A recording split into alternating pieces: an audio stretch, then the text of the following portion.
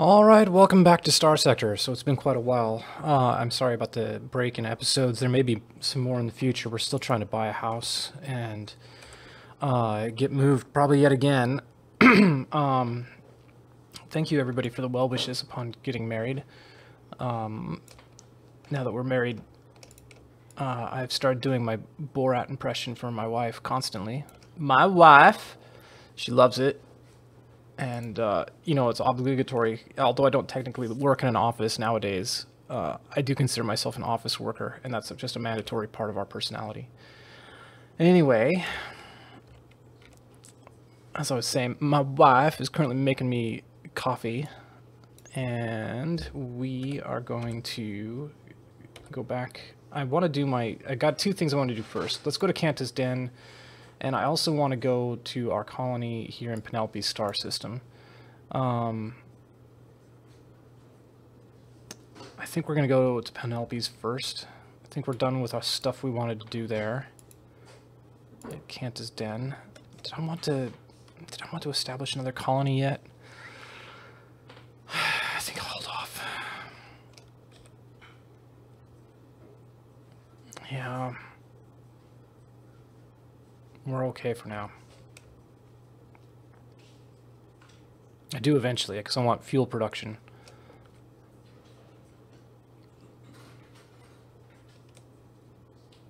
Anyway, and we need to go pick up our Atlas. We're going to do that when we go back to the Galatia system.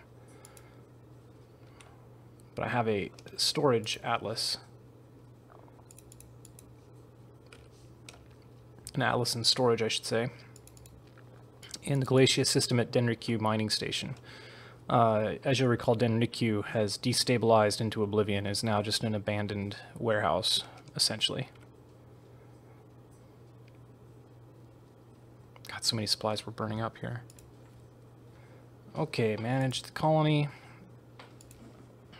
Let's assign our Gamma Core.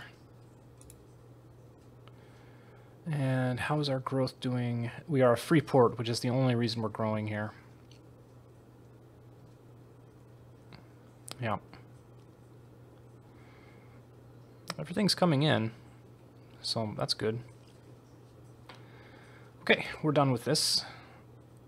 I guess we can see what he wants. I wish I could do this, buddy. I wish I could. I can't go into hegemony space right now. And no. All right, next is going to Cantus Den.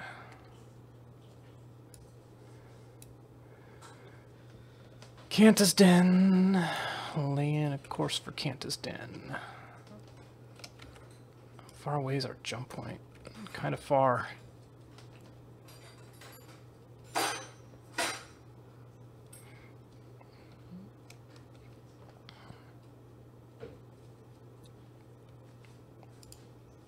Space trucking.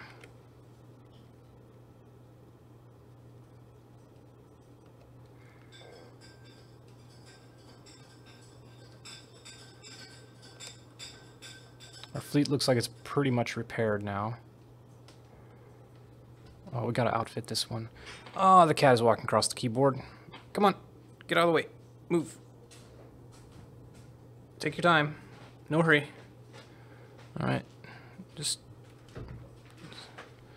sticking her butt in my face. Alright. Oh, and here's coffee. Thank you. You're welcome. Thank you very much.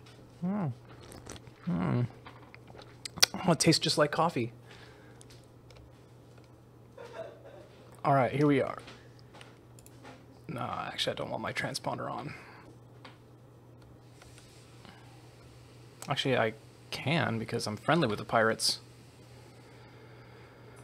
Okay. Let's talk to this Reese Yoon. Alright. The comm signal struggles to establish through the ill-maintained local network. Patchy decryption and artifacts glitch spasmodically to resolve into the face of the pirate contact. I prefer to think of myself less as a pirate and more as a facilitator, she explains after you perform a perfunctory greeting. There will always be an underworld. Imagine the chaos if there were no guide to assist you in navigating these dark storms and eddies. Her slow smile reveals diamond teeth. How can I guide you today? Ask about a certain piece of technology. Ah, I've been expecting you. I have your package for a mere finder's fee of 74,000 credits. Keep her talking while we send her marine raid? Yeah. Regardless of the crimes of your contact, there are likely to be serious reputation consequences with the local authorities.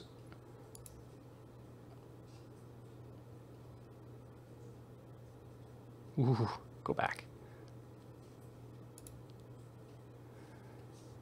Yeah, cut the comm link, leave. Now we do it. Okay. Let's see.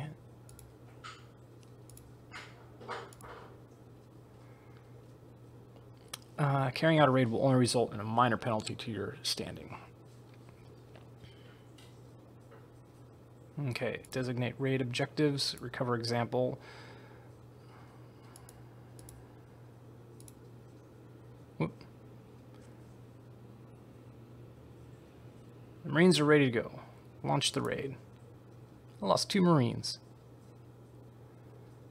Reduced by 4, that's okay. A thud and a bang carry through the pirate's comm line as the image goes fuzzy for a moment. She looks back at you, eyes wide with panic. You conniving clone of a... The comms go dark. You switch to the display to tactile feed from your Marines just as they report success. She still likes us just as much as ever. Okay. I should probably buy some more supplies while I'm here. Novus Maxios is the place to do it.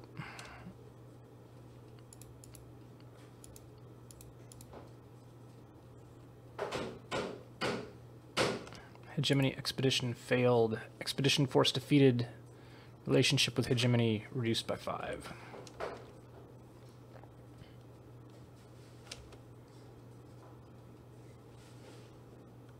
Ooh, I want to kill them. If we can catch them. Nope, probably not. We are on the open market. Good. Give me fuel. Let's sell some weapons. That's a good price.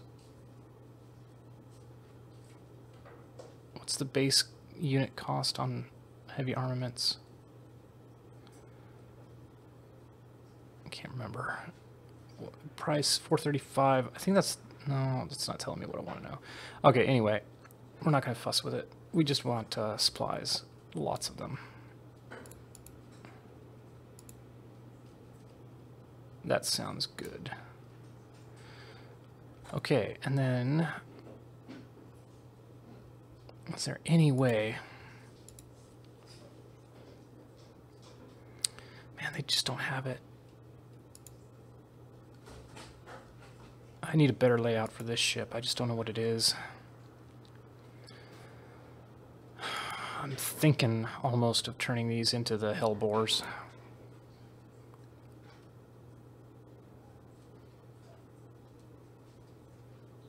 I don't know.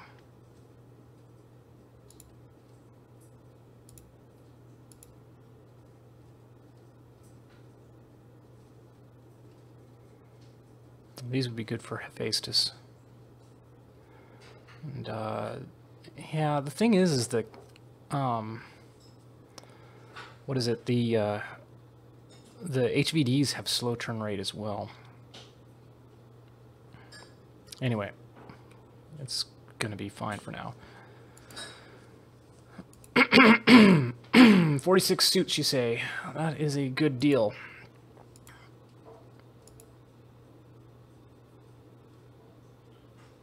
What do you want me to do?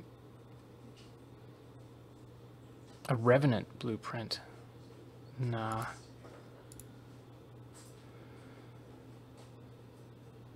A simple mission for you to carry out. Jingala, no. No, no, no. Let's go get that convoy.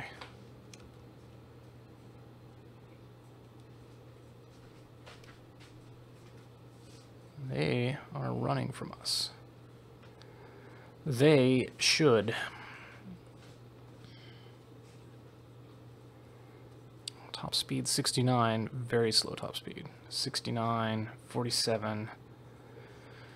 This is why we have our Eagle for 72. And you...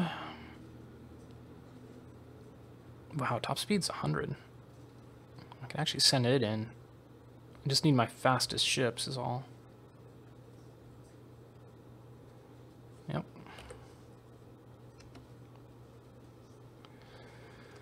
All right. Let's pursue him. Okay, who's going in? You and you.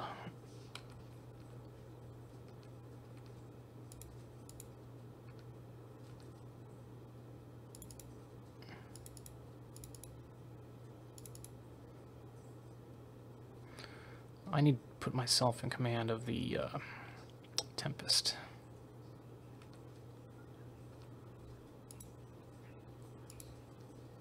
Ah, god damn it.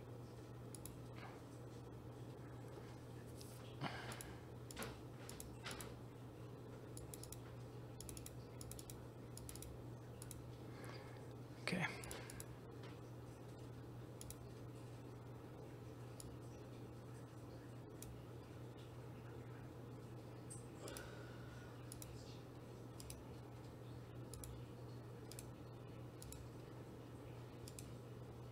This guy's going to be a little bit of a challenge, isn't he?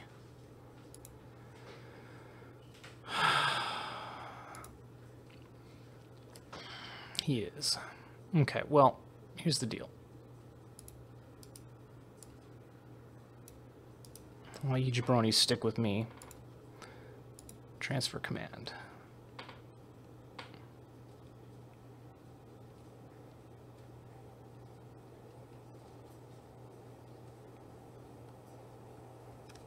Okay.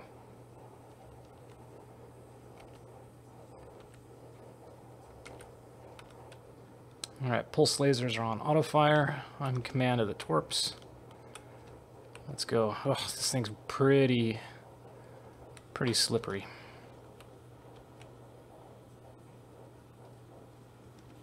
What's my... Oh, it's the energy focus.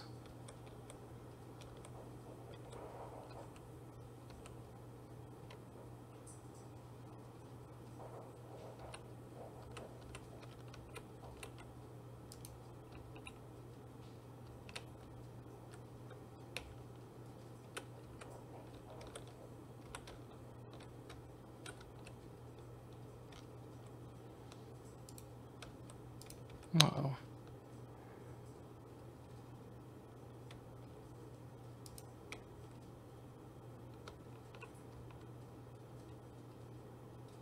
Get us out of here.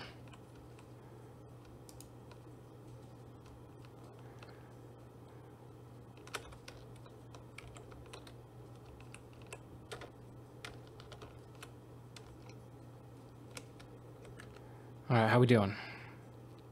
Let the cruisers get away.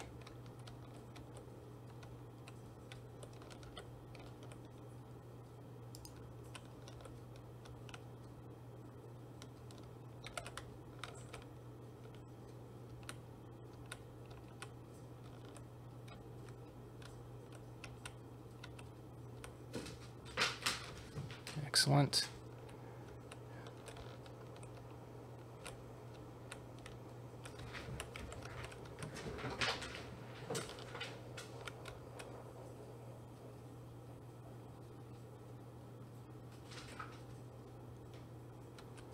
Just want to get the cruisers. Don't even care about their other stuff.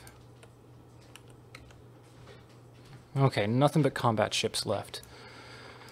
Take them down. I'm going to go on autopilot.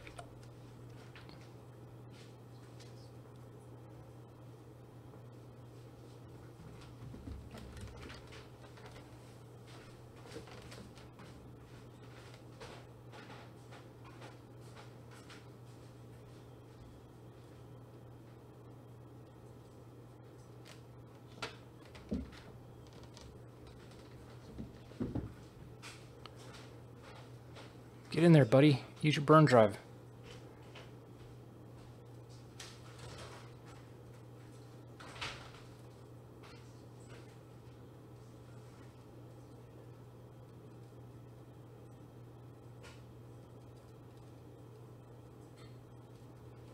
That'll cut him down.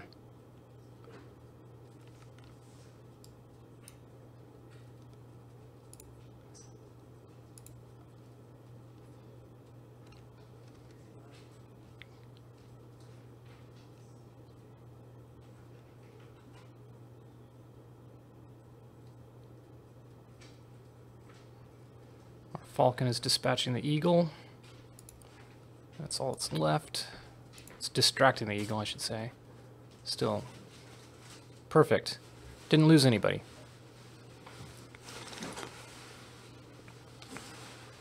Got, I think, almost all their freighters. Yeah, pretty much.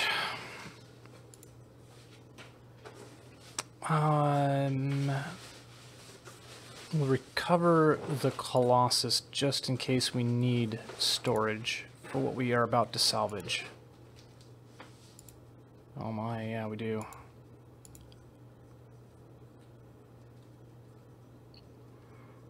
Okay.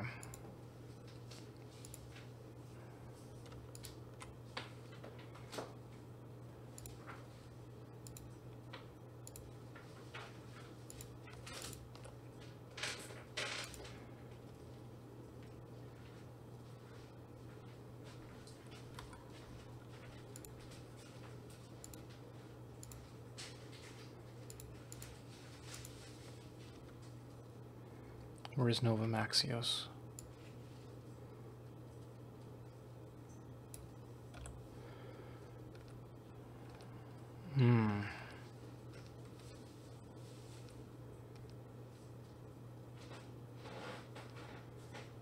Got a ton of supplies now. We need to actually sell those.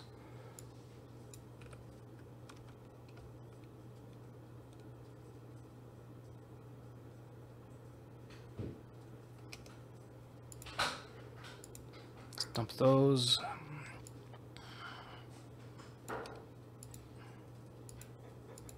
Dump those. Let's get rid of our weapons. Yeah. I need the cargo space, so they're going. Oh, I hate to lose the railguns.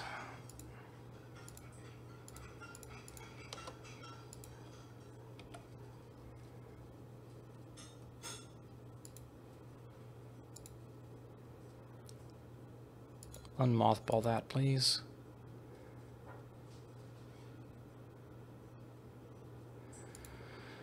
Alright, add more cargo space. That's why I was like a little confused, was why did I not get more space than I did? It's because this thing started out mothballed. Okay, that's good enough for now.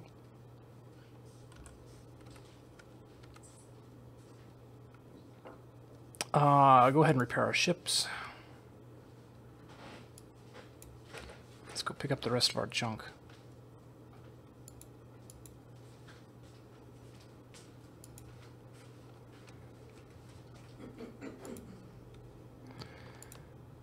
Oops, not you guys. Oh, great, we got all of it. Okay.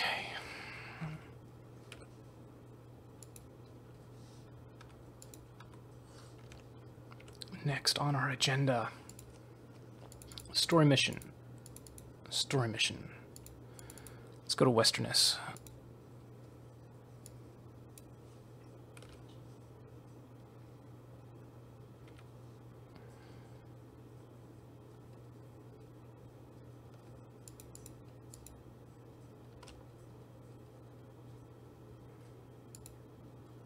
I'm not going all the way up there.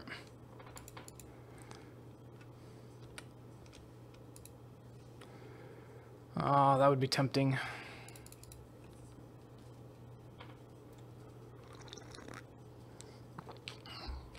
How are we doing with the Ludic Path? Inhospitable. I think I'm going to stay focused for now.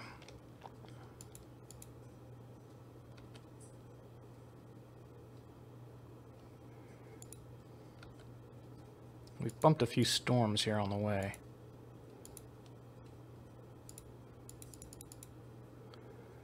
And now we bumped a lot. Good job.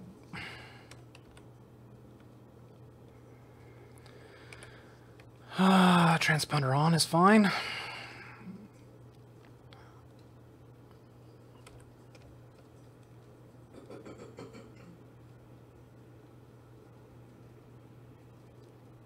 All right, let's see what we can do here.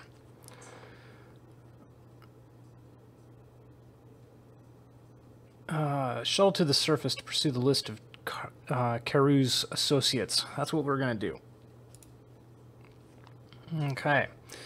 Descending through pillars of storm cloud over sparkling seas, your shuttle glides towards K. Arco, the cosmopolitan megalopolis arcology of Fikenhild. Dampers dull the shock of atmospheric entry to a whisper as you review Baird's list of Caru's associates, starting with the first entry. Adanya Caru's is noted as surviving parent and lives in a pensioner's quarter. It seems reasonable to start with her. You stand for a moment at the transport hub, considering your options. Visit Adanya Caru's in the Overcity. You stand for a moment, taking in the bewildering signage of the K-Arco transport matrix before you shrug and allow your tripod to select the best route to the home of Adanya Caru's. Cyclopean arcology substructure flashes by as you ride the primary ring tube to a far segment of the Metroplex. A small passenger lift fills with the smell of sweat and machine oil of a shift of undersea laborers returning home. Glimpses of the towering arms of K-Arco flash by, glittering with thousands of windows. You find yourself guided through the heart of a residential stack, through a quiet plaza filled with retirees and well-tended foliage. Then before you is the door of Adanya Caru's. You press the door chime and barely get out your excuse for the visit before being invited in. Adanya is more than pleased to have a visitor, and despite your protests, has a cup of tea cooling in your hand before you quite know what's happening. You have only to bring up her daughter to get Adanya talking. The girl is too clever for her own good, just like her father. Adanya shakes her head at an old memory, but speaks of Scylla with pride. The man who visited last time said that was all the questions they had. Didn't they find anything? But look at you. She admires your uniform. Are you also from Fleet? You managed to avoid answering that question. Adanya has a hollow feed of the King of Westerness holding court set to half volume and switches effortlessly between commenting on the proceedings and questioning you about personal matters. You hedge on your precise age, admit to operating a space fleet, and leave your marital status vague. She doesn't seem to mind your mumbled non-answers. Finally, you get a chance to ask one of your own. Who was it that was asking about Scylla before me? Or do you know where I can find Scylla? Just make sure you're seen by any observers. I'll ask who was looking for Scylla. Adanya continues, watching some scandal involving the King of Westerness, the man from League Fleet, or was it Domsec? Oh, you people can never get your records straight. It's that new king, so impressive at first, but if you only play to the locals, the bigwigs on Kazaron will take you by the so-and-so. That's what I say. Give this scandal another week, and everyone will say, Adanya, you were right about everything. Anyway, what was his name? Finlay something. He left a comms chip in case I had more questions, and I called, but it was an automated response. Can you believe that? So I threw it away. Let him apologize in person. I like you much better. You nod agreeably. An agent named Finlay, probably working for the Persian League's intelligence service. Interesting. Time to leave. Return to the transport hub. Visit Bion Lata in the Exurbs. Bion Lata is tagged as childhood friend and lives in an Exurb community. You take a transport line outbound to K-Arco Exurbs, a sprawling network of floating municipalities jostling in the sea at the base of the mighty half-submerged arcology. The monorail track gleams in the sun, a straight line toward the horizon, like a hard-point-mounted particle lance shot through a nebula. The train breaks through a cloud bank, and you feel the subtle pull of deceleration fighting with the Agrav field effect as you approach your target, a modular suburban conglomeration. You glance at your tripod to recall the name of the place, Seabank Oasis. You buzz at the doorway to one of the outer compounds. The green hint of a lawn showing through the translucent vitreous strip at the top of the wall. After a short delay, a comms plate activates and a tired-looking woman appears in hollow. You ask if you are speaking with Bion Lata, and would she mind answering some questions about Scylla Karuz. She looks behind her, then lowers her voice to reply, yes. Didn't someone already come by to ask about her? I haven't seen Scylla in years. Like I said, I don't have much time for this. Tell me about this Agent Finlay. Who spoke with you? Oh, that was a couple weeks ago. He was very nice, well-dressed Agent Finlay. Finlay Siavong. He was with Fleet Intelligence. You're from Fleet 2, right? You make a non-committal motion that could be interpreted as a nod. Well, he asked a lot of questions. Can't you just talk to him? I really am in the middle of... You hear the thin wail of an infant from both the comms plate and over the compound wall. I have to go now. Sorry, Agent. Goodbye. The comms plate shuts off, replacing Bion's face with the dancing Seabank Oasis mascot, an Agent Finlay Seavong, probably working for the Persian League's intelligence service. Interesting. Go back to the transport hub. Kevin Farrow's file has an... Jesus Christ, how many friends does this person have? Has an attached file about an event at some kind of co-op operated by undercity radicals. He seems like the sort that is used to hiding from the authorities. Maybe he or someone he knows is helping Karuz. You scroll through some small holos of what passes for artwork in Kevin's association, and judging by the content, you feel that local DomSec probably has Kevin on a list. You stand for a moment at the transport hub considering your options. Visit Kevin Farrow in the Undercity. The transit lift descends into the subsurface districts of Kayarko. Your tripod's directions lead you to an address where Kevin Farrow held what the event notice called a militant consciousness happening. That sounds appropriate. Along an anonymous stretch of shuttered depot fronts, you discover a secure door flanked by decaying polymer agitation prints. Chemmed out sleepers lie in entryways. It feels like the right place. Knock on the door. The damaged comms plate by the door speaks with a cackle. You, DomSec, we do not consent to a search. Not without, then some muffled words, and a second voice interrupts. Shut up, I'll handle it. Hidden bolts withdraw, and a man steps out. He's put on a sour scowl for you and is dressed in a mix of dirt, cider, approximation of spacer gear mixed with the accoutrement of some local counterculture fashion. Wow, it's like a fusion of left-wing and right-wing radicals. He pulls the door closed and with a lowered voice says, ignore that. Is she in more trouble? This is about the whole Galatia thing, isn't it? I assume you're Kevin Farrow. Yeah, obviously. He looks you over. You're not DomSec or Fleet. You a merc or some kind of spy. Your friend was already sniffing around here. We told him to go lick boots on Kazaron. Kevin crosses his arms impatiently and looks off down the Arco 2, making every effort to show that he doesn't want to talk. Well,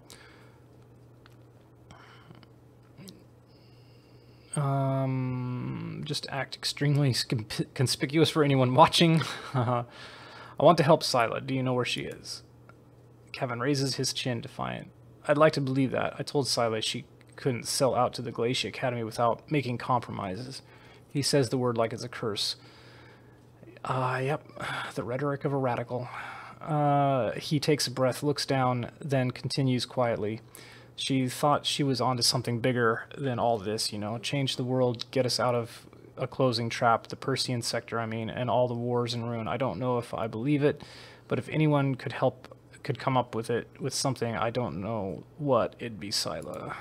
Alright, I gotta go. You shouldn't be talking to me. If anyone knows where she is, maybe it's Alyssa. He looks around, then puts his body between you and the comms plate and holds out a knockoff datapad displaying a comms ID glyph. He stays silent, but his look is almost pleading. You quickly scan the glyph with your tripod, which makes a satisfied chime. Received comms ID for Eliza Zal. Okay. It's not my place to say, but Eliza might know something. Ask her. Just don't come back here. Kevin slaps the comms plate, unlatching the door bolts. He turns back to you for a moment, but thinks better of it and disappears into the structure. Return to the transport hub. Alright, return to your shuttle. Alright. Eliza Zal. Alright, well, we'll talk to her in the next episode. As always, guys, thanks for watching. I will see you next time. Until then, bye-bye.